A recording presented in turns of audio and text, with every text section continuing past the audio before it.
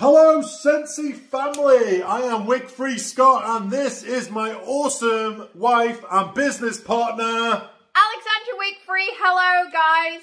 And what are we here today to talk to the Scentsy family about, Alexandra? Well, as Thea has already introduced, we are here to show you 5 hot tips on how to run a family business, as we are of course a Scentsy family business. So Mr. Scott, will you kick it off for us? Okay, With a biggie. So I have got my script right in front of me, but my beautiful wife, this is what she likes to do. She likes to organise me, which I really love. But I'm going to go off script for 1 second before I go into that script. One of my biggest tips, okay, look at Alexandra giving me that look now. This is our family business. One of my biggest tips, and something me and Alexandra have learned over the last 15 years of working together. We've been in Scentsy 10 years, but we've actually been working together for about 14 years, I think. Is you got to respect each other, okay? Yes. One of the best things I love about Alexandra, and I've seen this in other partnerships, is where somebody has a leading role and somebody doesn't, okay? The role in this business is 50-50. We are equal. We respect each other. Yes. She is no boss babe or the boss babe of the business, and I'm no boss man of the business. Nope. I do not make decisions without consulting my business partner, and Alexandra doesn't make any decisions without consulting her business partner. We might not always agree, but one of my biggest tips, if you want to work with your partner, is to have that mutual respect. Yes. We love our Scentsy business, and it's given us the opportunity to build a business of freedom. Yes. Okay? But Alexandra hasn't retired me, and I haven't retired Alexandra. No. We have worked together. And that is something, I hate that saying within this in this, industry. Retire your husband. No, we work hard with your husband, have mutual respect, and that is probably one of our biggest strengths. And I'd just like to say a big thank you to my business partner, life partner, for, always having that. So anyway, my first tip is you have got to play to your strengths. Yes. Okay, now, there are some jobs out there which I am not good at, okay? There's some jobs out there, not many, that Alexandra is not good at. Oh, thanks. However, there are some jobs out there that I am good at, Alexandra might not be too good at. There's also some good jobs out there that Alexandra's really good at, and I'm not really good at. And what we've tried to do in the past, we've tried to cross over with these jobs, and they have not worked. Yeah, we've trod on each other's toes, and we've probably not progressed. Okay, and we are giving you tips from experience that we have learned as working as a couple. So my first biggest tip, if you are working a family business, is to play to your strengths and continue to become stronger at your strength. While I focus on my strengths, Alexandra works on her strengths, and we work on being stronger at those strengths. We ain't trying to learn a new skill which we need to learn by crossing over. So the first biggest tip, if you are working as a family, is to play to your own strengths. Know your strengths. Don't be shy. Don't be underconfident to share your weaknesses, okay? And make sure you play to those strengths. So have you got anything to add to that? I want to add to that.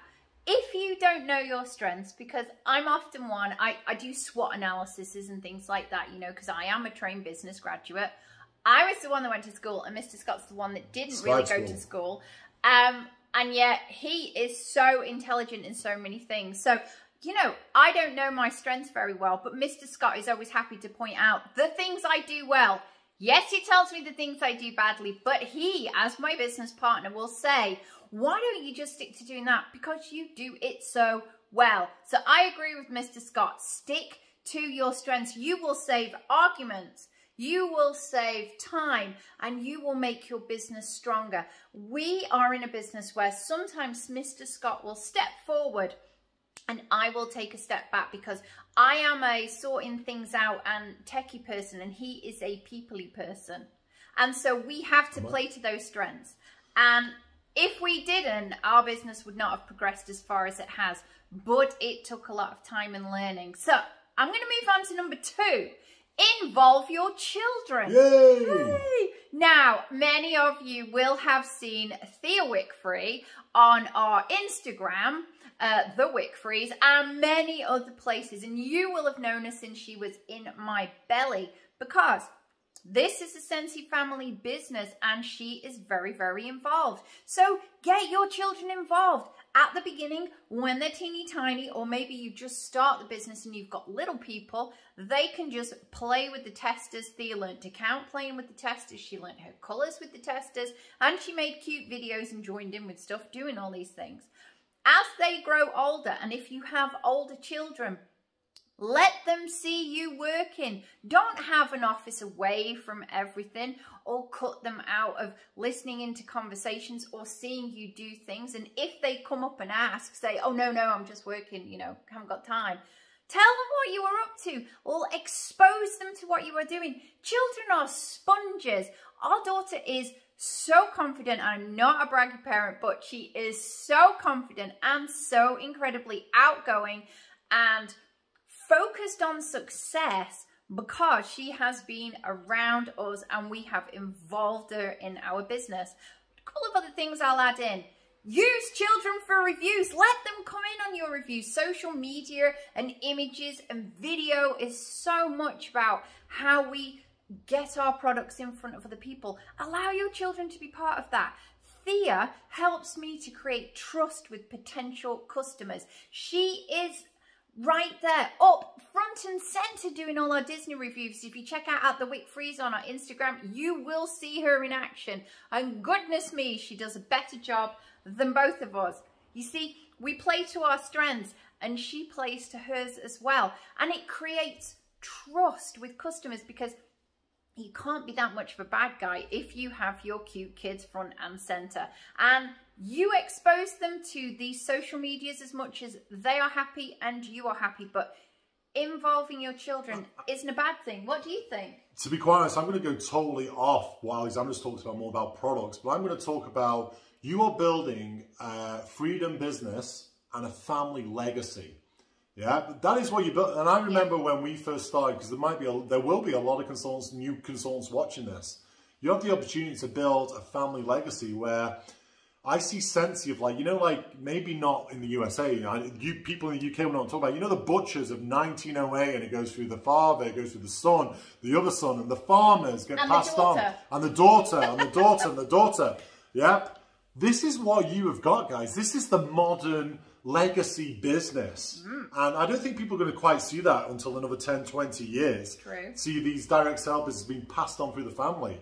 So why not involve your daughter in or your son in the legacy business you are building? Yeah. Because you never know, in 20 years time, they might want to run with your business, keeping up with the kids, bringing a modern feel with it. So always make sure you're involving your kids.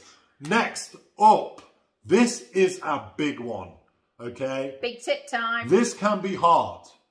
Work time is, when it's game time, it's game time. You know, when I'm playing, I call my work time game time. Okay, so when it's game time, it's game time. When it's family time, it is family time. Yeah. Yeah, but your kids are going to learn to respect that, and your wife or your husband are going to learn to respect that when you're working, you are working. Yeah. But then you've got to realize, why are you working? Now, I'm working we've been working our business because we want to, our main purpose in our business was to build our own freedom lifestyle, now to help other people have that freedom lifestyle. Yeah. What is freedom lifestyle if I am working or on my telephone? That is my favorite. Are you doing this in family time? I'm just checking an order. No. I'm just speaking to a potential recruit. I'm just booking a party. It's Sunday at 10 p.m. Just checking my Instagram. Just checking my Instagram. Just checking my email. That is not right if you're building a family business, okay? You're passionate about this. I'm really passionate about it because I'm always telling Alexandra this, okay? Yeah. So, and this is not my time to go, hey, listen to what I'm saying, okay? Work time is work time, okay? Yeah. Game time is game time. And when you're having game time, you've got to be having income generating activities because you're taking yourself away from your family. So if you're taking yourself away from your family, you can't be faffing around on Facebook, all these Facebook chats, or all these Facebook groups. It's got to be game time on income-generating activities. But when it's family time, it is family time. Your family deserve your time.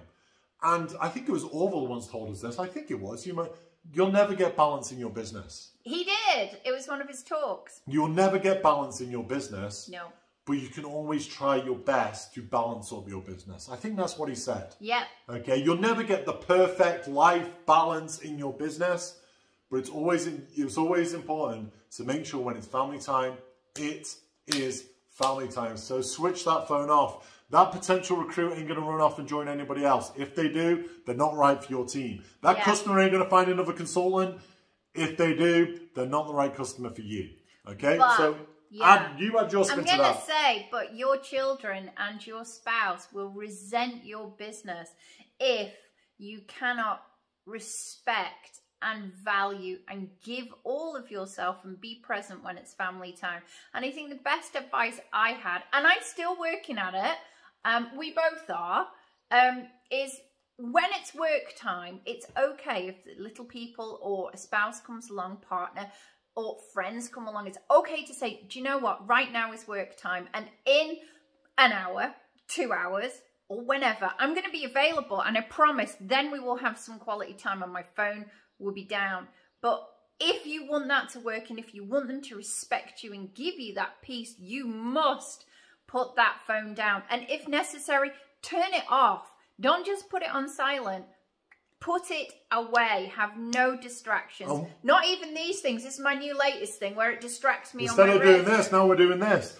It's on sleep time when it's family time. But can I also add something? One last thing before we go to the next one is, yes, it's family time, but when you put your technology down, your creativity will go up a few games and your business will actually improve. When you take a step away from your business, that is when new ideas are coming in. If you're forever doing this all day, morning, noon and night, you're not going to get creative. Never get that. Okay. Very tired and very blunt. It's true. So my next one is a really, really simple one. We're talking about how to have a family business, and we've talked about playing to your strengths. We talked about involving your children in your business, and we've talked about respecting work time and family time or playtime. Now, how do we bring our families into our businesses? Because we do want our children to be involved, but also our significant others if we have them. And often I will be asked, you know, how can I get my husband to be interested in my business? Well, number one, here's an idea. When you get that cash that you've been working so hard for, treat them. Have a date night. This is like... I'm waiting for my treat still, guys. 4.8. He's had lots of treats. But, you know, take them out and treat them as much as you buy children ice cream and things like that. Take out the hubby. Buy him something. One of the best stories I ever heard, and this is an extra for you, is the woman that bought her husband this fancy sound system. And every time he played it and every time he looked at it, he knew that that came from her Scentsy business. And my God, is he now invested in it. And before you go to that, can I just add one thing to that about the husband? We're going right off as usual. People will always... Like, people have compared themselves. Why is my husband not like Scott and fully involved? That's because Scott wants to be fully involved. Yeah. Sometimes your husband might not want to be fully involved. But that does not mean they do not play a real important role. So if they are cooking dinner, they are looking after the kids, that is phenomenal support from your husband. Oh, yeah. So always remember that. They don't have to be... Or wife. They don't have to be actively involved, selling wax, selling warmers, recruiting people, doing coaching calls.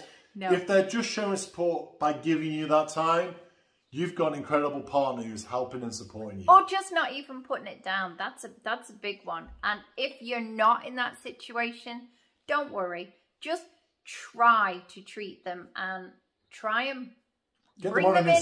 Yeah, get them on an incentive trip. That's always a winner. But let me get back to number 4 because we diverted there. But it's all good, solid information from 10 years of being in Scentsy.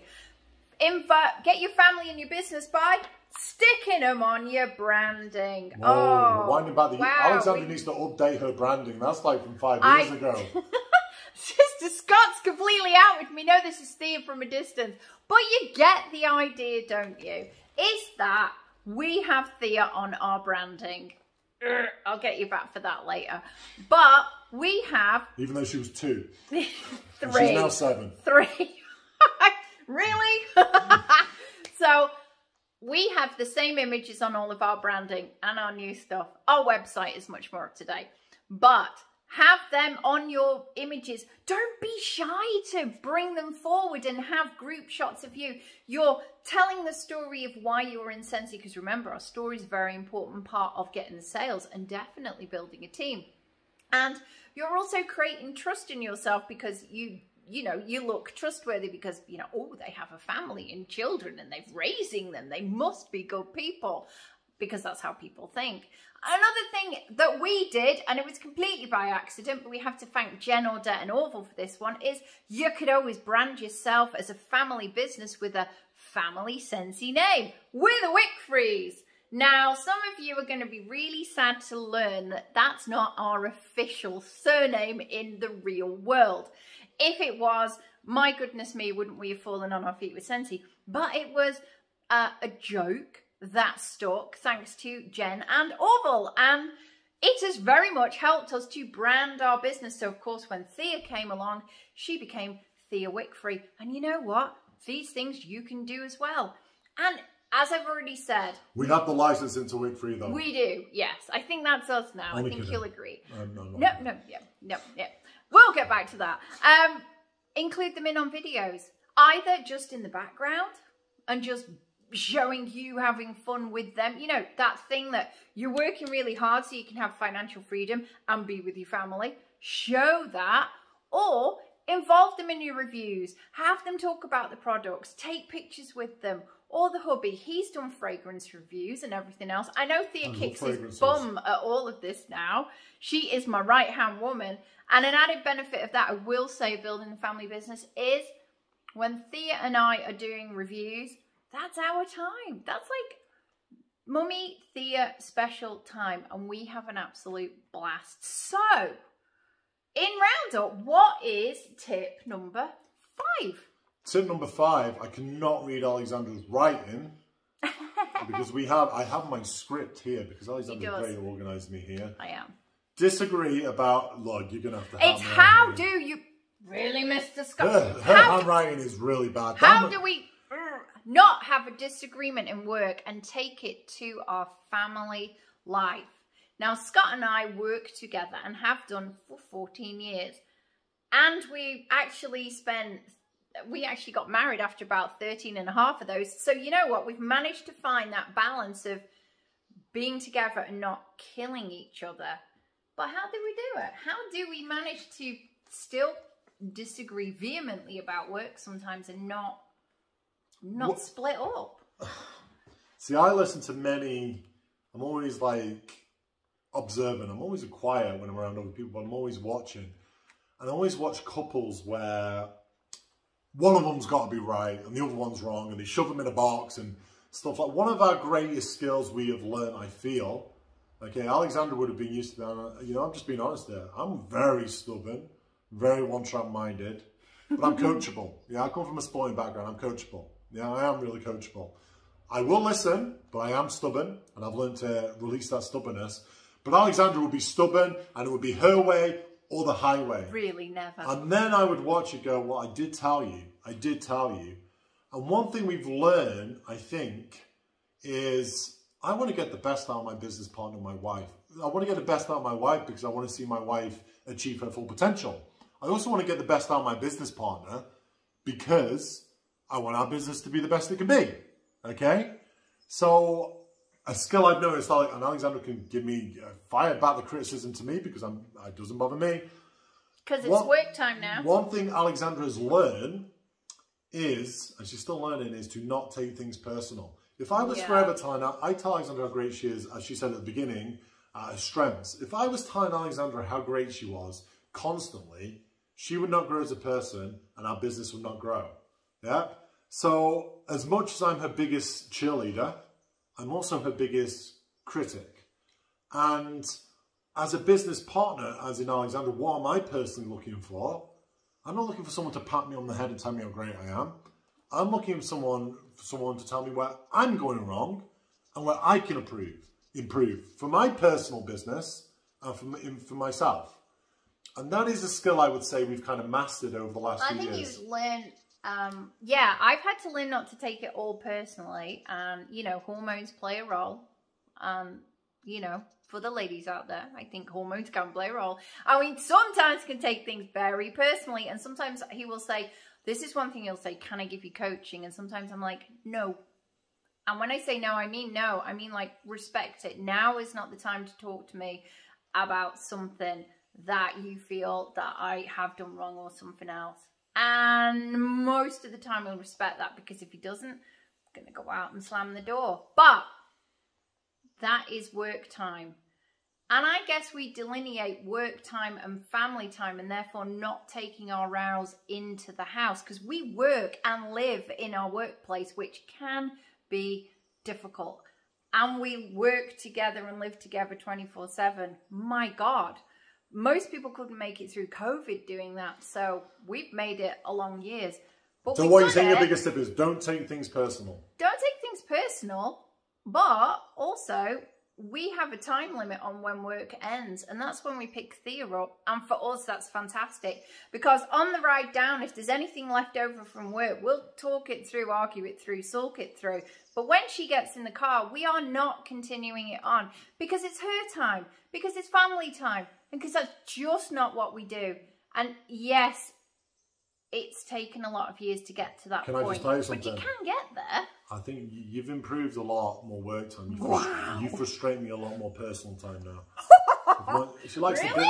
I'm not into dithering. I'm not into dithering. I don't do dither. Faff and dither, I just don't do. Alexandra's like a butterfly like this. Oh, I'm doing that. Oh, no, afterwards, it's still work time. I'm just going to deal with Mr. Scott afterwards. No way. So, don't take things personally.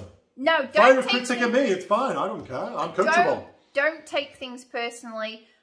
And if in the end you end up playing to your strengths, and I think those were what our largest rows were ever about, learn what your big rows are about and try and get to the root cause of them when you're both way more chilled out. And at that point, you'll be able to work it out. And, you know, work is work, and you're not working this business so that one day you'll end up divorcing because you hate each other. You're working this business so you can actually hang out with your best pal if you're lucky enough to work together and really have a true family business. And I think that's it. It probably comes down to the little add-on we ended at the beginning. Respect each other. Respect it. There's no boss. Like, people always give us comments like, Alexandra's the boss, or Scott's the boss. And I always go, no, we're an equal partnership. And some people have that insecurity where they have to be the boss. Yeah, I've watched it. They have to be the family in charge. I'm in charge of the family. But when you have a 50-50 business and you respect that partnership, and you respect and you praise what they do, their contribution to the business. Lots of praise. Then that is how you kind of really get a good family. You've got to have mutual respect for each other. Yeah. And you've got to make each other feel valued. I think that's the biggest one. Making each other feel valued. That's one we've been learning recently, isn't it? Letting each other know that we really value each other. And you know, we talked about that, and I really value you. You think, oh my God, that comes after that talk. But we really do value each other. So that is kind of our biggest tip from this whole thing, is make sure you have mutual respect. You value each other. Yeah, you're going to get some steam in your ears. Get it off your chest. Don't hold it in. Yeah, get it off your chest. Have that row. Redhead. Have that disagreement. Say, Scott, you're right, and then everything's better. That's kind of how it works. Because you have to remember, it's only wax and warmers. It's only wax and warmers. It's not rocket science. No. You know, you sell products, you share the opportunity, you teach others to do the same, and it's not rocket science. So we will say adios. Hasta luego. And if you want to come and see how we have created a family business and the things we do in order to involve Thea in a fun way, then you can check us out on Instagram at the Wickfrees. And I will say hasta luego. And thank you so much for listening. I hope it helped. Yeah, and I wish you all success in your awesome business. Remember, this is an awesome opportunity, and you have the opportunity to build your legacy business with your family. Bye-bye. Bye.